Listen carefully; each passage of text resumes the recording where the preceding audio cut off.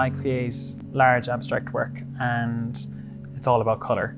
It's kind of all the skills that I would have learned in earlier years and then allowing them to be secondary and going into a meditative state where you allow the work to flow through you using your intuition so that you're not expecting any results from yourself. And that's where the magic happens, when you kind of stop expecting. I feel like the work is like a landscape, and when you look out at a landscape every day, the weather changes and it feels different.